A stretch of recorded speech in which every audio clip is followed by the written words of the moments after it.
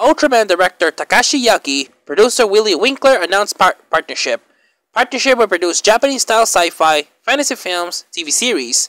Takeshi Yagi, the director of many Ultraman tokusatsu series from 1996 to 2007, and producer of Winckler Productions, announced a partnership with Thursday to develop new Japanese-style science fiction and fantasy films and television series.